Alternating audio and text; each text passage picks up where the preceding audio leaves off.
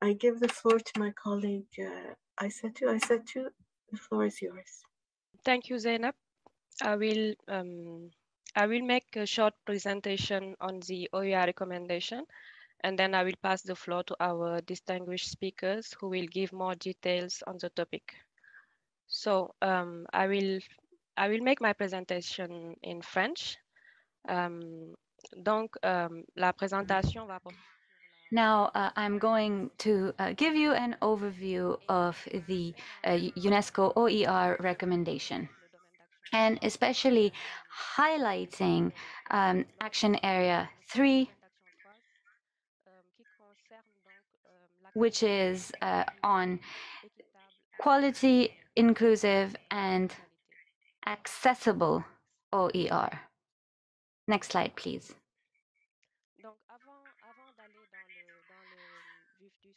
Now, before I delve into the matter proper, let's take a broader look at UNESCO recommendations.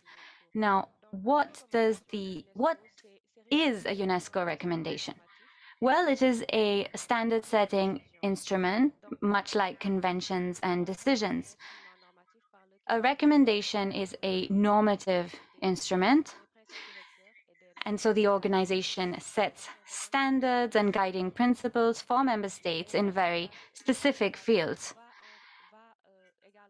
UNESCO, as an organization, also requests member states to produce reports on their implementation of the various measures set out in the recommendation.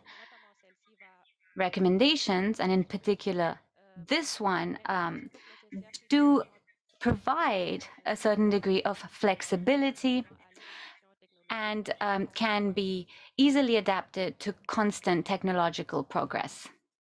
Now, this recommendation on OER was adopted by member states during the 40th session of the UNESCO General Conference, and it is made up of a certain number of measures.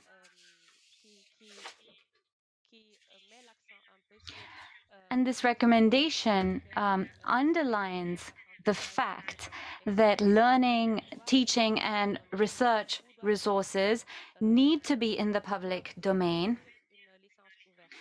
or need to be openly licensed.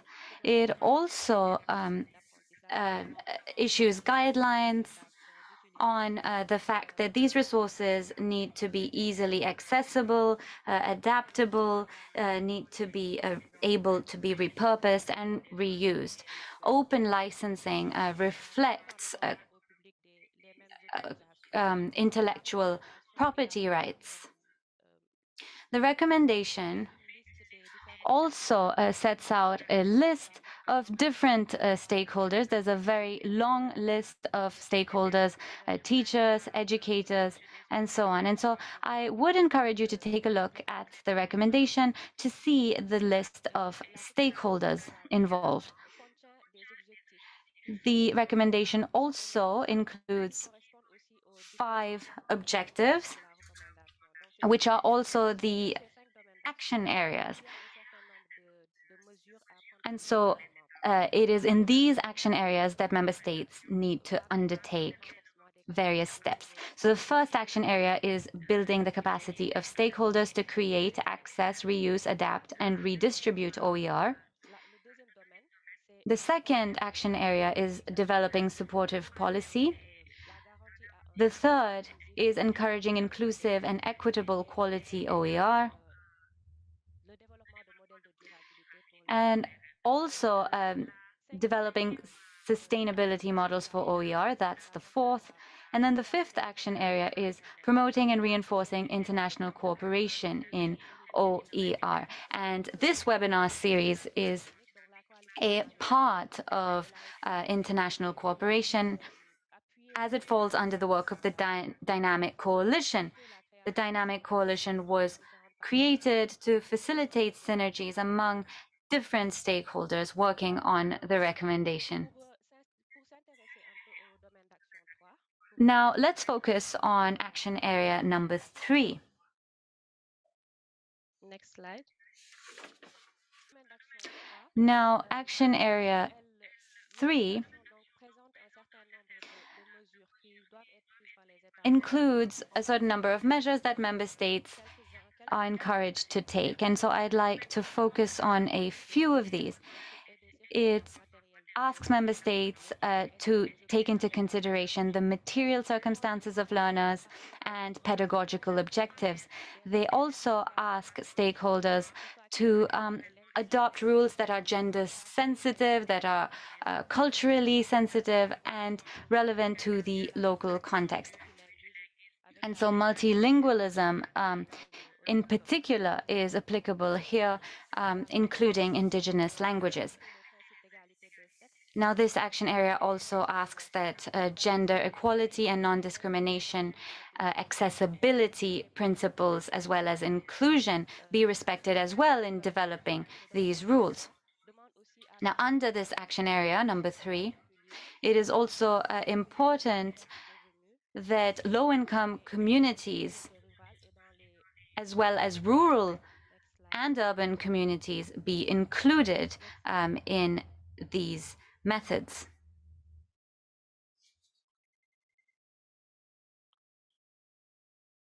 Next.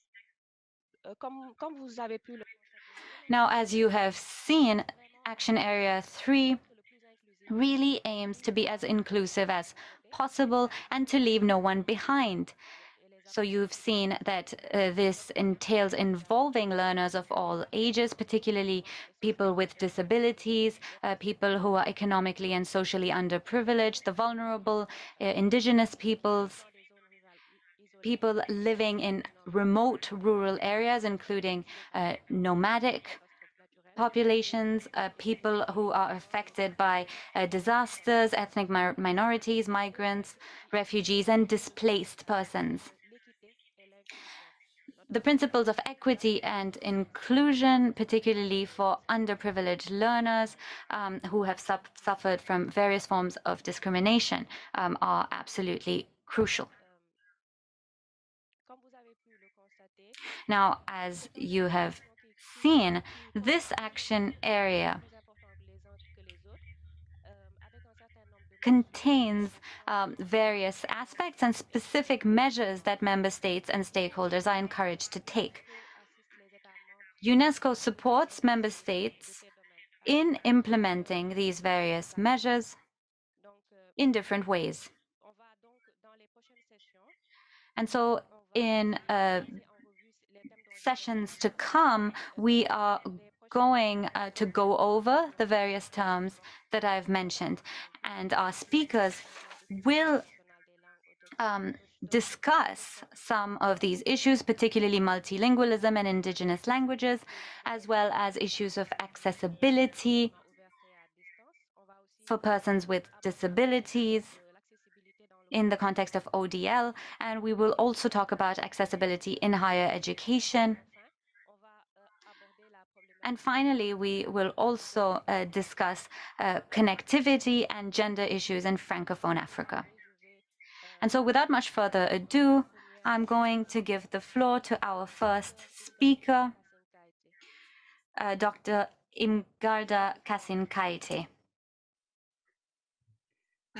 Thank you, colleagues, for this invitation.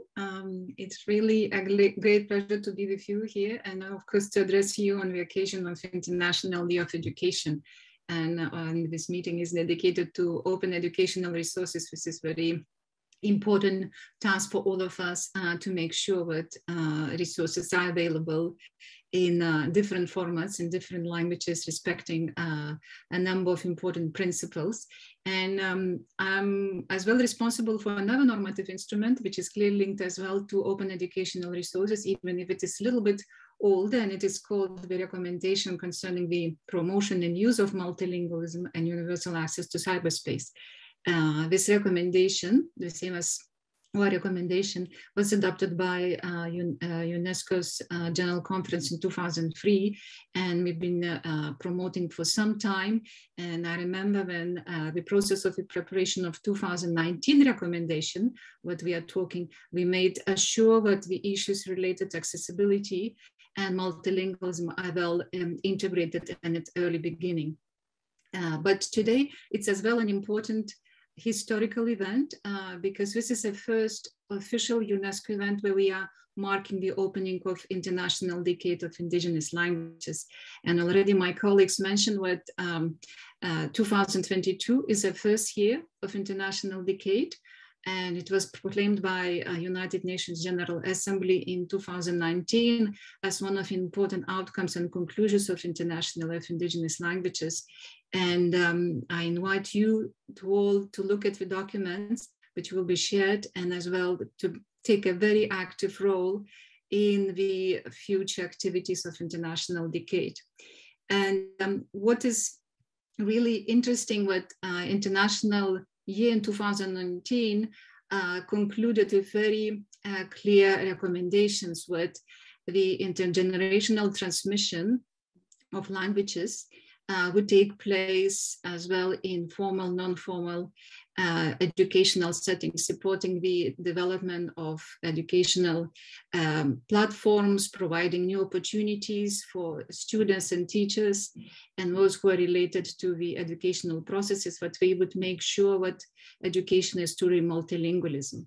And the lessons learned compiled and already published in the flagship report, which is available on UNESCO website. This is an interesting document because it provides a good summary and analysis of more than 900 events which took place only in 1 year related to the International Year and issues related to languages. Knowing what the recommendation on OER was adopted by General Conference 2019, and already as mentioned, with it includes a clear reference, an invitation to all stakeholders to respect and recognize the importance of linguistic diversity and multilingualism. And in order to provide full, inclusive, and equitable education, the training and learning materials, obviously, we have to be available in languages where teachers and students understand best. And that, of course, includes the materials like corpus, glossaries, dictionaries, descriptions about languages, any related data, which would be as well made available in multiple languages. Sometimes we can see it with a number of resources, which could be used not only for language learning, but as well for learning any other subject, are not provided in lesser used languages, minority languages, and indigenous languages. And if we are made, maybe we are strictly copyrighted, and different stakeholders have basically to invent more or less the same things which could be already used from other sources. Just very quickly, what International Decade provides for all of us, and what this group of the coalition on OER could actually take a benefit and be actively involved in our processes. UNESCO is, first of all, a lead UN agency for organization of International Year. This is why in future we will be very closely collaborating with my colleagues, Zainab, and other ones who work on OER issues.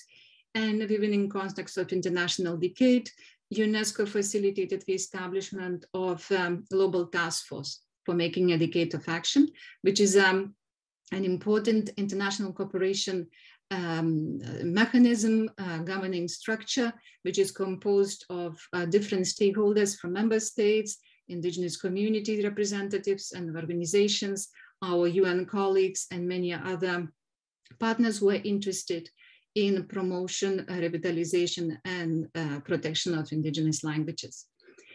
For the preparation of the action plan, which is available now on UNESCO website, UNESCO took a number of series of measures how to prepare it. And that was a kind of lengthy and long process. But at the same time, we wanted to make sure that this is fully inclusive and all stakeholders have a voice and the considerations and taken on board. And just very briefly to mention what the process started in 2020 in July. by establishing ad hoc group for preparation of action plan, and when many educators, our colleagues from a research community were involved in this process. We followed up with online survey, which basically generated contributions from 99 countries. We had as well 7 indigenous cultural, in all indigenous social cultural regions consultations. That means 7 different regions were consulted.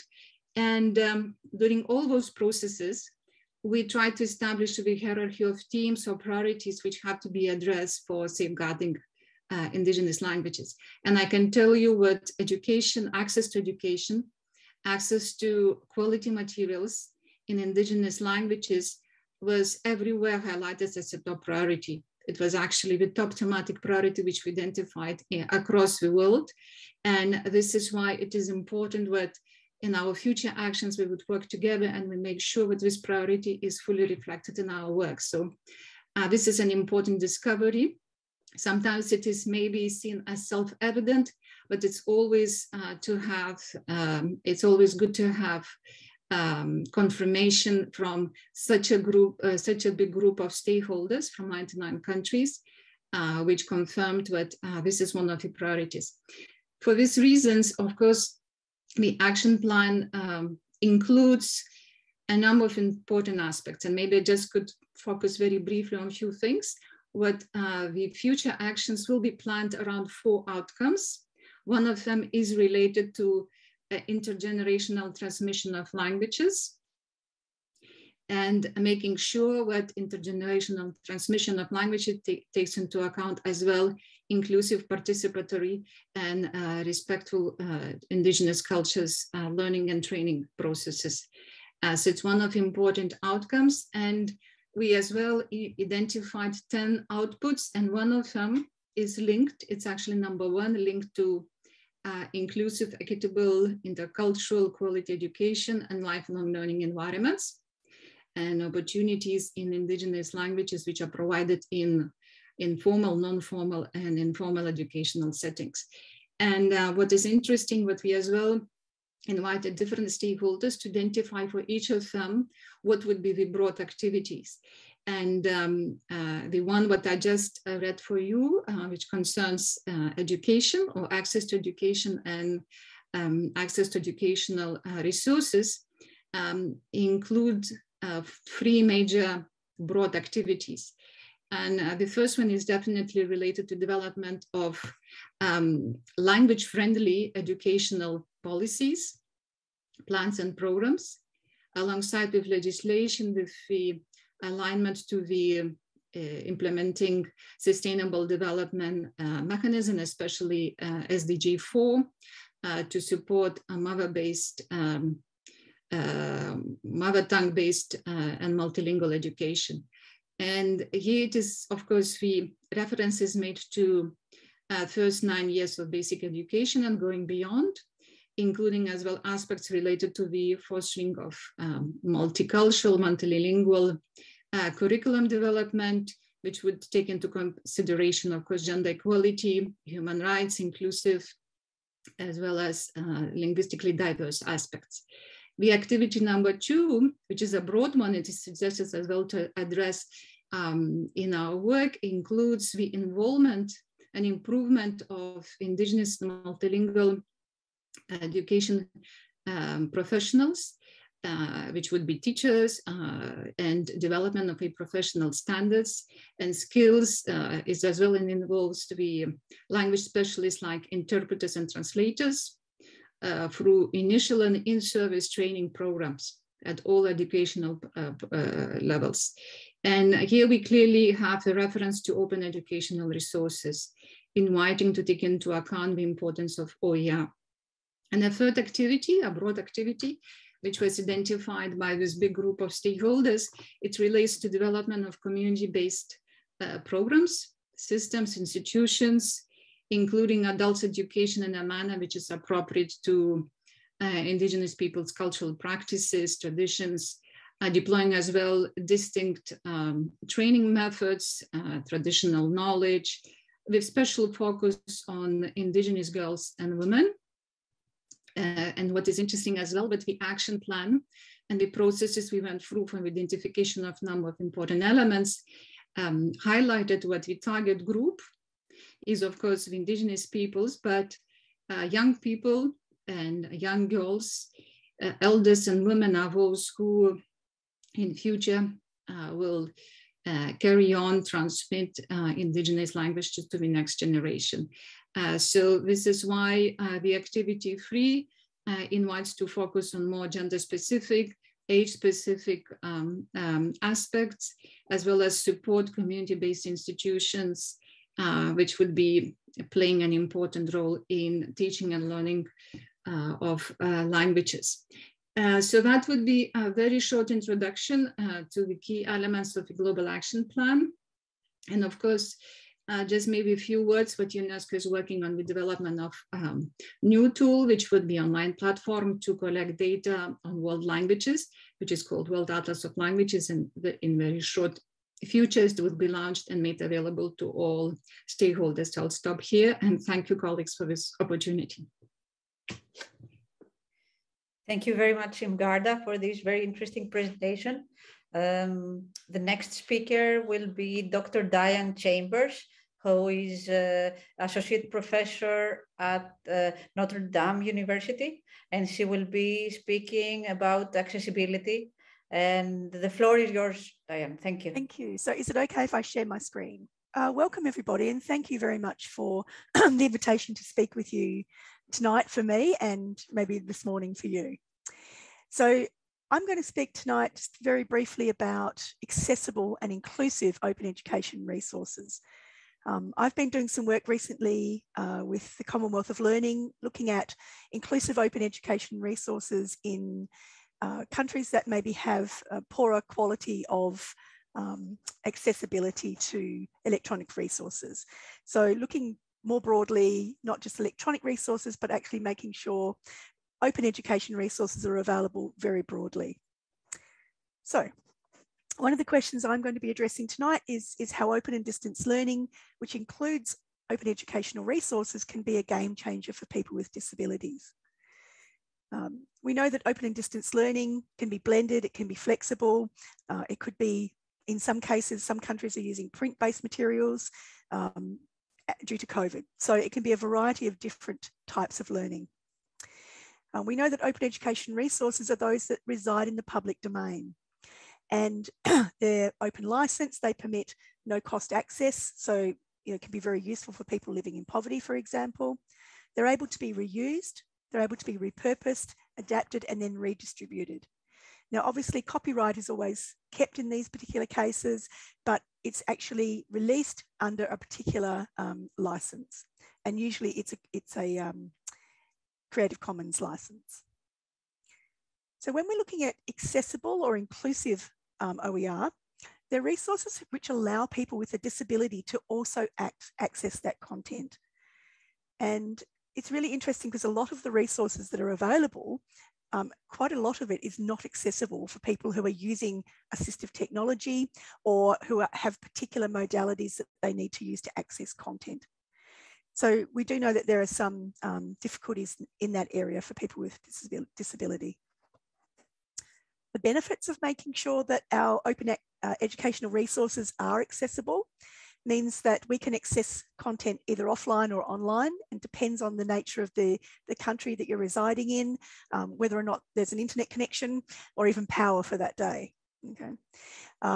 We can make them more cost effective and affordable. So people who may be living in poverty, people with disability may not be able to afford particular technologies. So making sure that it's cost effective for them as well, but also cost effective for the countries that might be using it.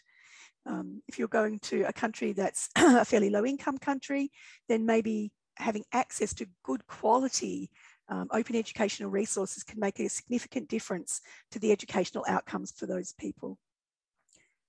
We know that people with disabilities should be able to access learning where previously they're not. So where they might have been denied access to learning at all, inclusive OERs can actually open the door for them to access that learning. they're also then more likely to gain employment and be a part of the community. So those social and economic benefits are significant when we're making sure that all members of the community can access this type of information. And of course, one of the other benefits is to realise the potential of the UNESCO recommendation that Asiatu just described for us. So being able to realise that recommendation is something that's really important. When we talk about benefits for inclusive OER, we also need to acknowledge that there's a number of barriers to making open educational resources inclusive for all. One of these is the languages used in the creation of the resources. So thank you, Mgarda, for your excellent presentation. That definitely is something that comes out in the literature as well, particularly if you've got people who are learning English and then being taught in English, but also the readability level of the content.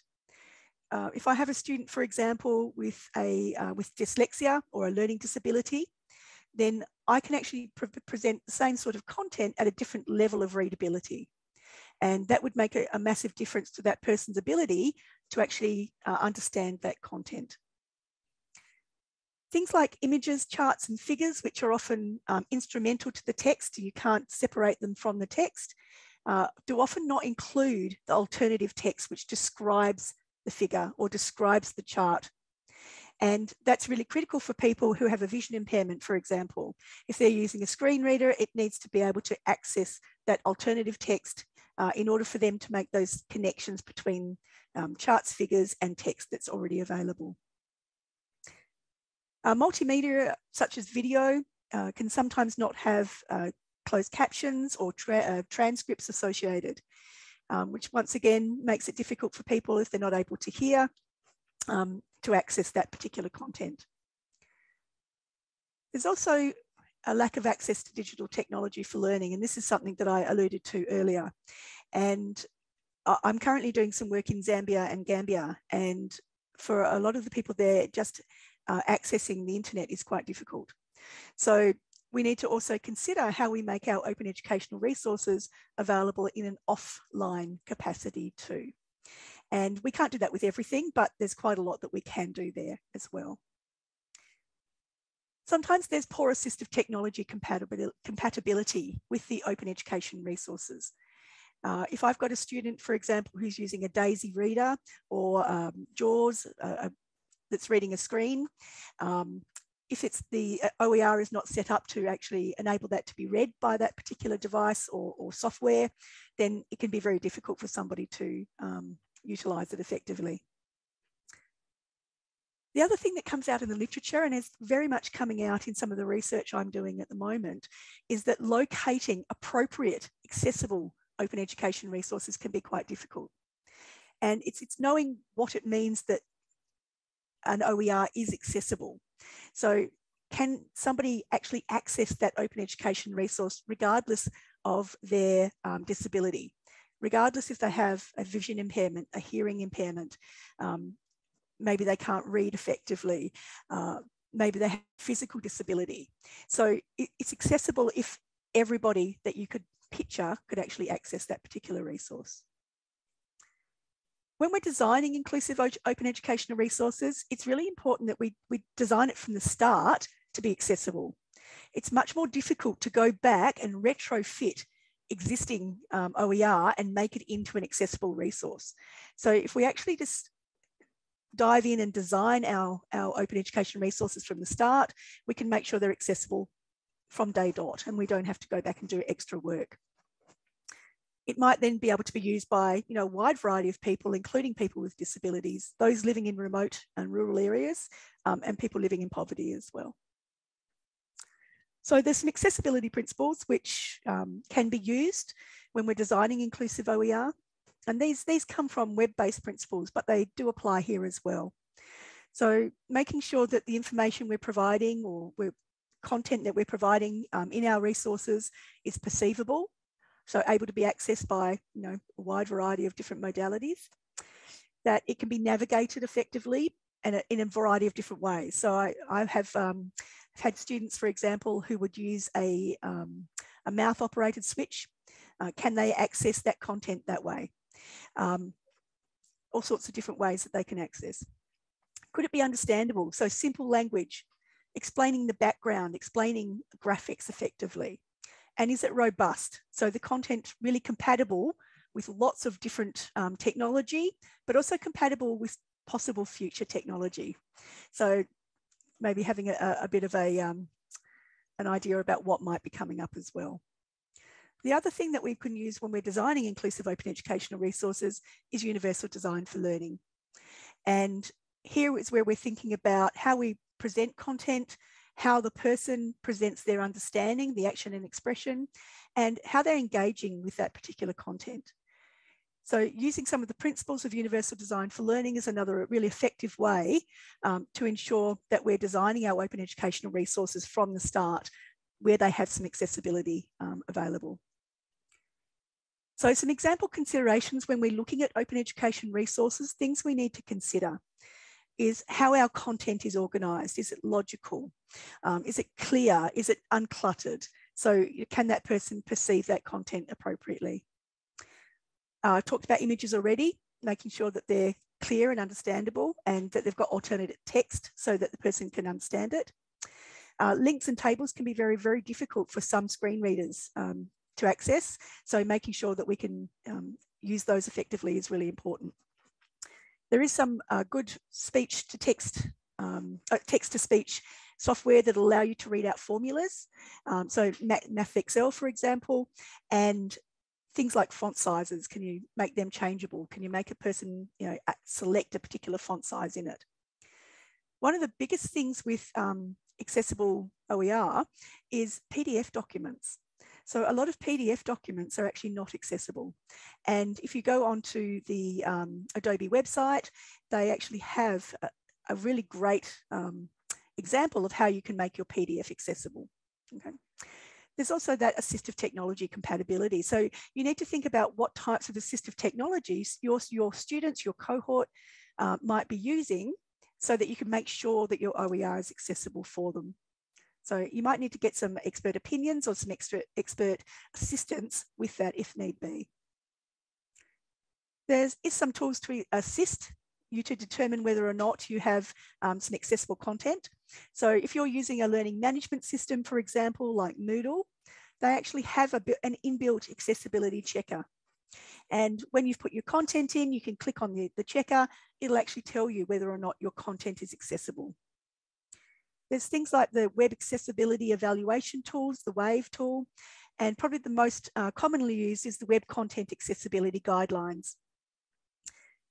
And as I said, the Adobe have a wizard that can help you making your PDFs accessible as well. So when we're putting up various content in these open education resources, we really need to be thinking about every component and making sure it can be accessed by a wide variety of people.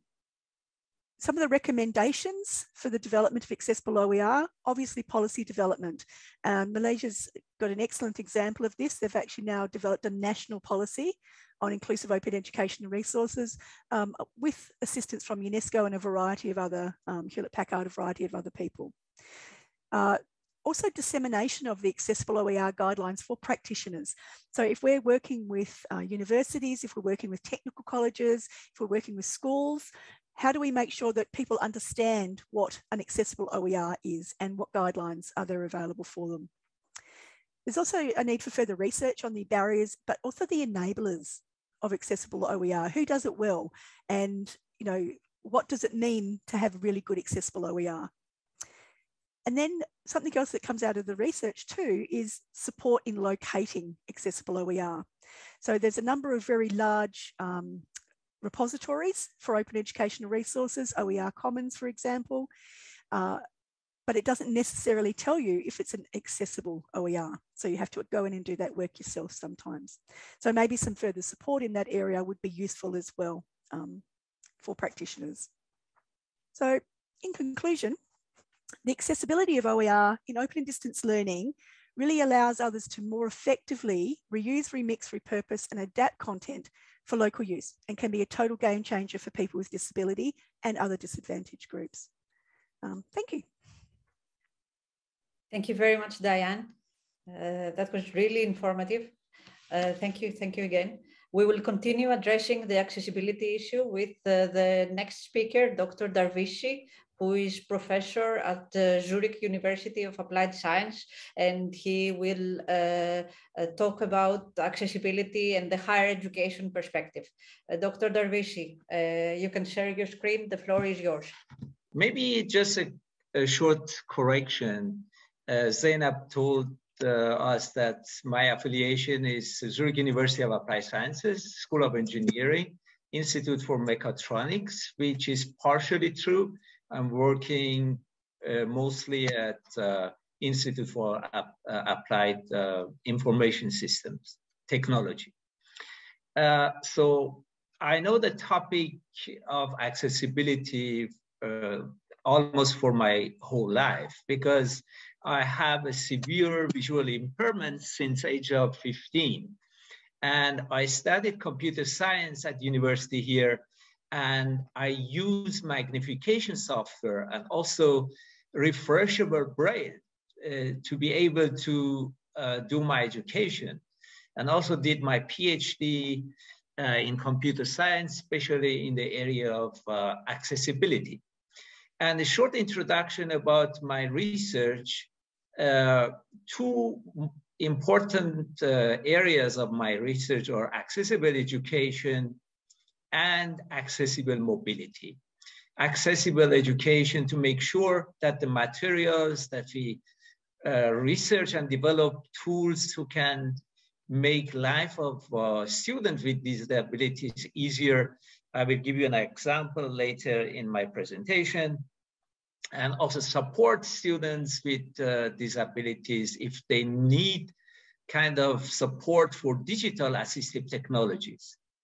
And also I have another area, accessible mobility, which is mainly about using computer vision-based solutions to help visually impaired people to navigate around the urban environment, to identify obstacles and so on, as well as another project is about finding accessible walking route for people with mobility impairment.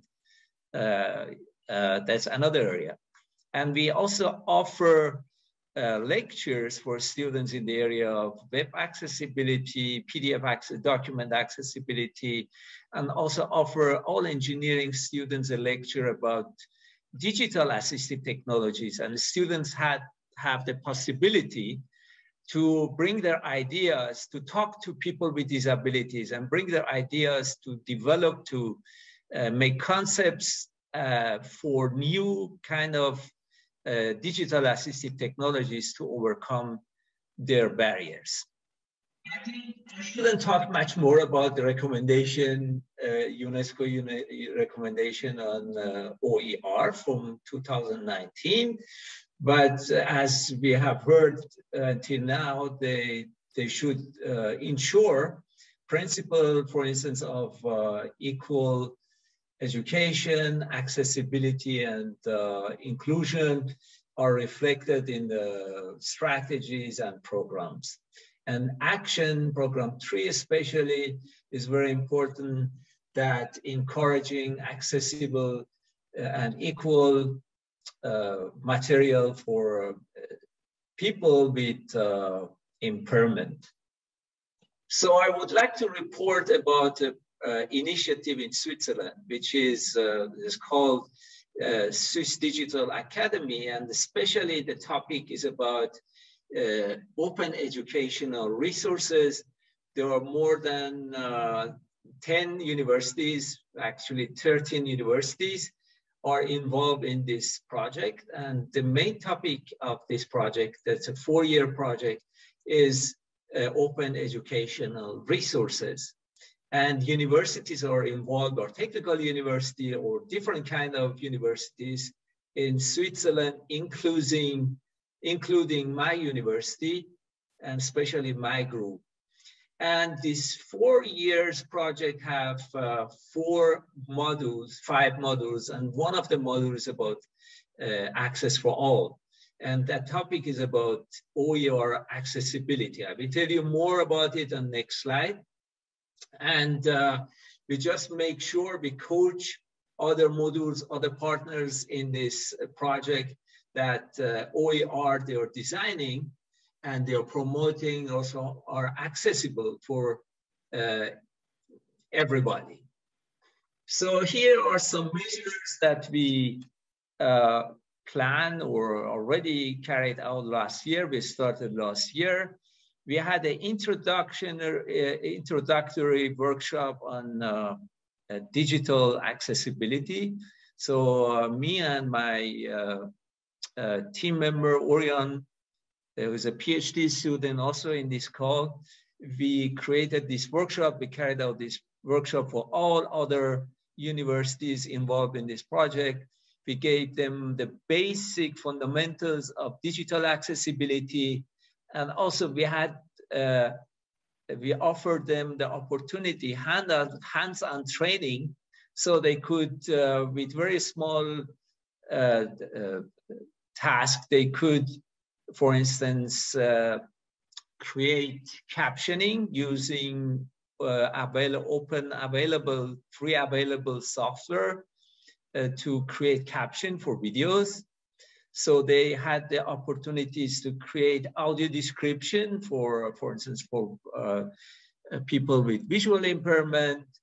And they had the possibility to test the website, and also they had the possibility to check accessibility of a document. So it was the first workshop, and we had another workshop for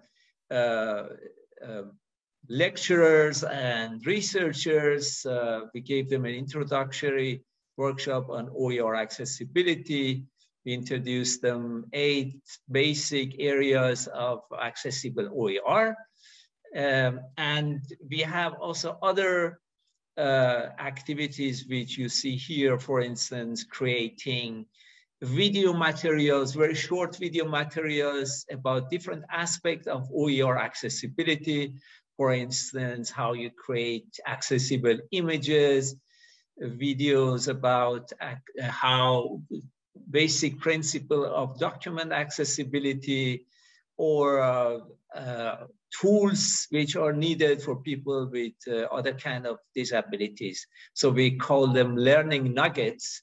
So these videos are very short video. We are in the process of creating them, and they should be available so that's more sustainable. So after the project, the people can just watch the videos and see what is important. And we also plan to organize workshop on accessible, creating accessible documents, accessible PDF, and accessible PowerPoint, words, or captioning, and this kind of. And also we will test the platform, OER platforms, which are planned to be created within this project from other partners, so we can make sure that if they design this platform, these are accessible, so they don't have to do re-engineering, as already mentioned. And one important work or measure that my assistant Orion is doing now, she's trying to carry out a set of interviews with people who are involved in training or creating OER content. And this is ongoing. So if you know somebody who is involved in the creation of OER materials or training of OER material, we would be very happy to have an interview with the person, so we can use them for our evaluation. And the result of these interviews will be published in kind of conferences. And we also plan to create guidelines for our partners within this national project about OER. And of course, we would be happy also to not to reinvent the wheel, to use the other resources available, as Diane already mentioned. We would be happy to look at them and maybe redistribute them among our partners as well. One of the important topics that we have within our project, or my team, is creating accessible PDF. So we created a platform, a free available software called PAVE. PAVE stands for PDF Accessibility Evaluation Engine. So that's a service that everybody can use. You can upload your PDF document, and this software analyzes your document in terms of accessibility and fix some issues which are possible to fix them automatically, and some other issues are solved or resolved through interaction with the user. So the idea behind this project was because if you want to make PDF accessible, there are tools such as Adobe Professional or other tools available, but you have to have some knowledge of accessibility. And our idea was to offer a tool which is easy to use, that really you don't need so much knowledge to create accessible PDF. So we offer some video tutorial also on this platform. So if you would like to use this tool, you can watch these videos and then know quickly how to use this tool.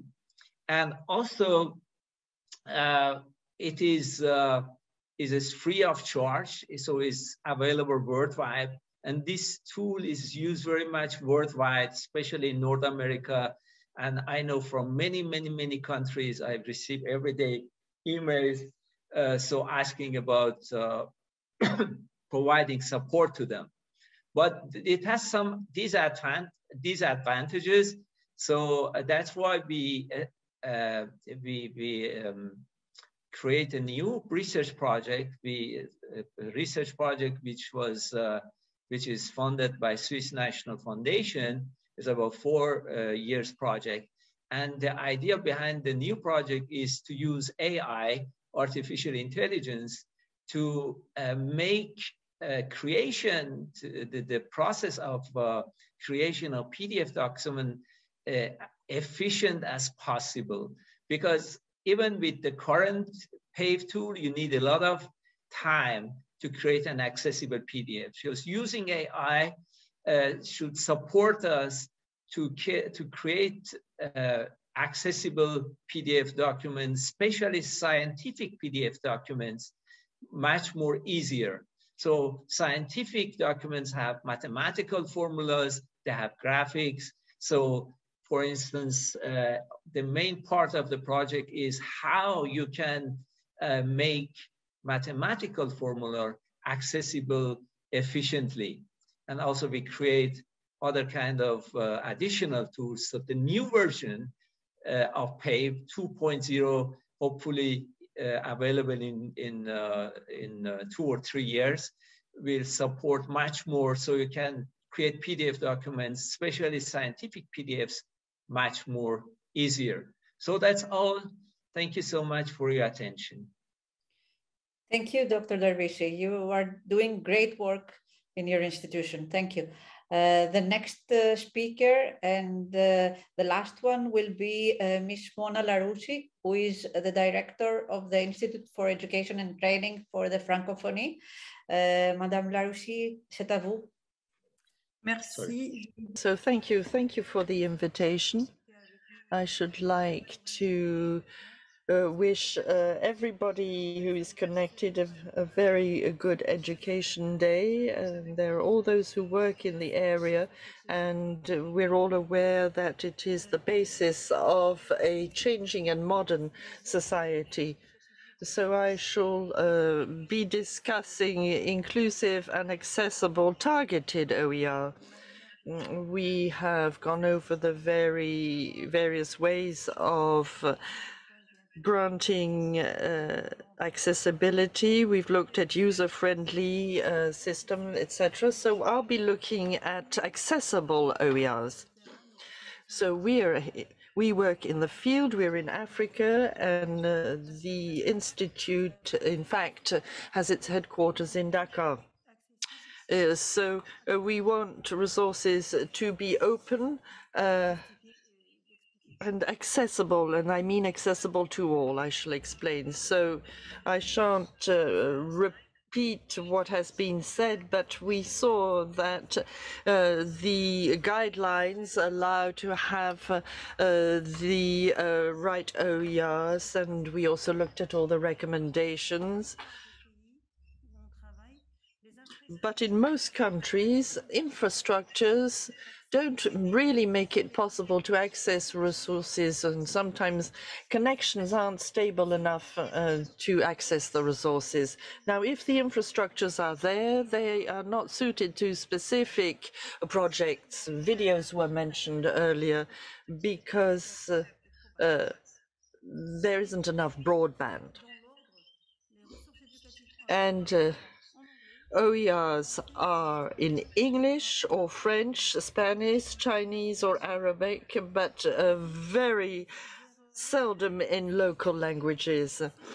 And OERs call for a minimum know-how in using a computer, and that's not a given either.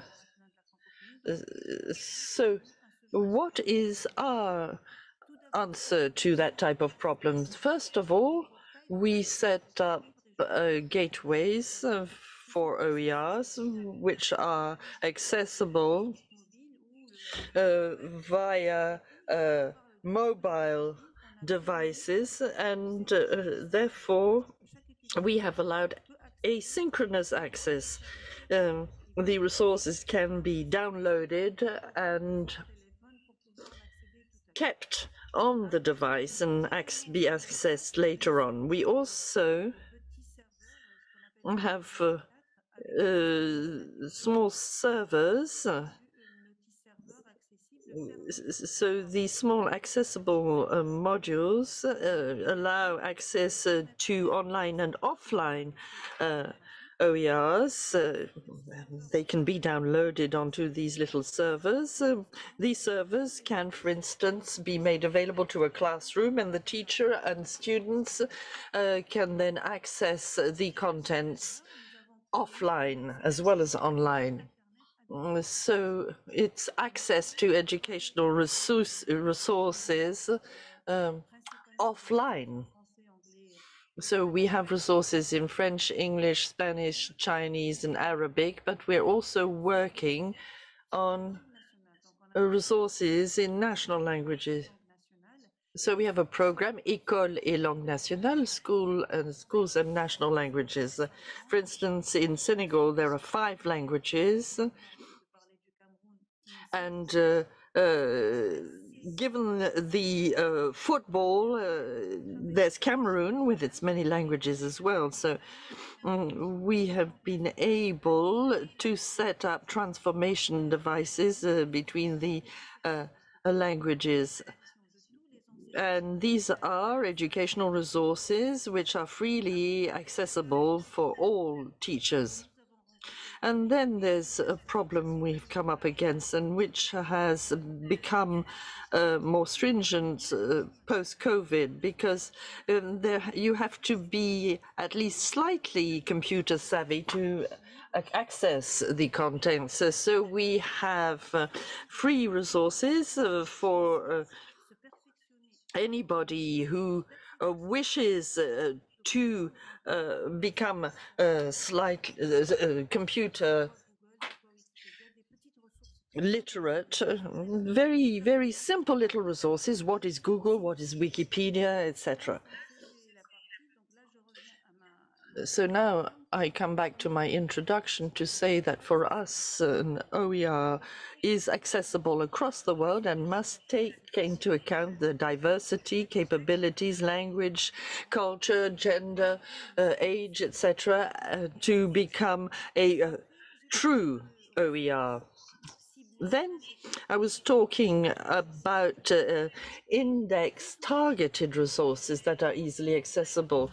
Very often when you have portals, the question is that people are saying everything's on Google, why should I use your portal? Well, the answer is that ours is specialized in gender equality, allowing inclusivity, and to allow girls to remain in the classroom as long as possible. So very quickly, I shall give you some figures. The number of girls in primary schools is rising, but there are still far fewer than boys. Access to higher education has also taken a leap forward, but there are still many more young men. And the first victims of the COVID crisis are girls because they have been made to stay at home. So we've set all this up in order to attract more women to classrooms, to have more women teachers. And, well, this is not the subject, but let me say that the longer women stay in the classroom, the higher the income of the household, and it greatly enhances education. So do go to the website francophonie.org, and you will find the various campaigns. There are 260 resources. These are mainly teaching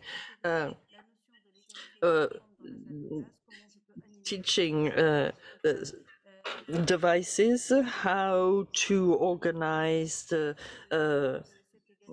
a sports session, for instance, and with no sexism.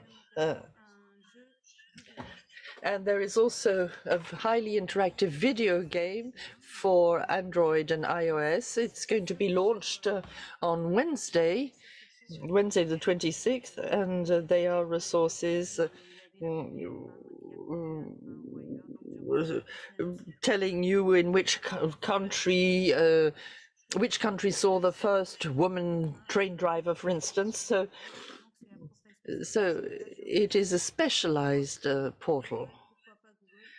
And that is the answer to the question, why not simply Google? Because here we have dedicated resources, and you have a 3-level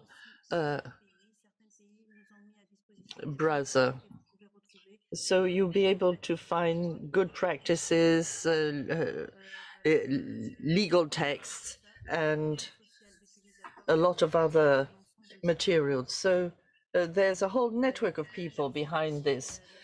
Thank you very much. Thank you for your invitation. And of course, I'll be happy to answer any questions. Well, thank you very much. Maybe you could share the link you referred to in your presentation, because there was a bit of a problem with the slides, so we didn't see them.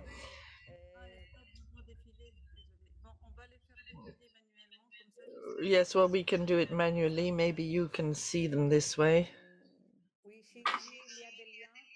Well, if there are any links, maybe you could share them in the chat. And Ilyas Ahmed from the Djibouti University has a question. Could we have examples of quality OERs in French?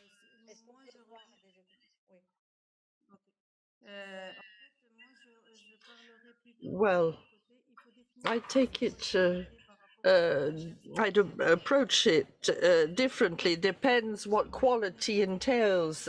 According to the university, quality is contextualized. In Sub-Saharan Africa, it's an accessible resource, whatever the quality of the link, something you can download. And we mentioned PDFs earlier as well. So there are lots of resources which fall in that category. So it's not so much about the quality of resources, but rather how to share quality resources. Thank you very much. So the first one is, what measures and strategies UNESCO has planned to do to have equal access to learning to people that cannot understand foreign languages? Okay, we have, one of the priorities is to work with our stakeholder groups in developing multilingual versions of multilingual OER. So it's true for the moment, we have been focusing on the UN languages and specifically, and there is a push now we have been working with governments and speaking about the necessity to have the multilingual versions of OER. And I think this is an ongoing task, and it's one of these initiatives is in fact webinars such as this, in which we raise awareness on this issue. And the second question was, what stakeholder in each country UNESCO has thought to work with for easy implementations for planned activities? Well, that's the issue is that the stakeholders in the recommendation are clearly laid out in the definition section of the document, and I think my colleague Aissatou showed it on her presentation. In terms of UNESCO, our priorities are with, of course, it's the member states. We're an intergovernmental organization, but at the same time, all our activities, we're focusing on all the stakeholders also, and including civil society institutions and the civil society partners that we see in the list of partners that are there in the definitions, and those are educational partners and those working in institutions such as libraries and cultural institutions and the private sector, and I see those working on ICT structures.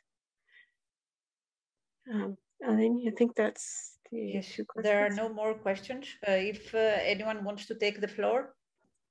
Okay, thank you very much to everybody. Thank you very much thank you to our speakers, to Dr. Darvishi, Dr. Chambers, Dr. Laroussi, and Dr. Kasinskaite. And we thank you very much for your inputs. This has been a very interesting and very fruitful discussion. We will be putting it on YouTube. It might take a little while, and we invite you to keep updated through the links that we're sending out on the OER Dynamic Coalition. And we thank you again very much for everything, for coming, and wish you a very happy rest of January and happy International Day for Education also.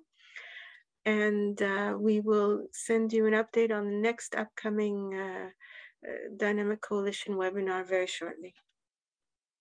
Thank you. Bye-bye. Thank you. Bye-bye.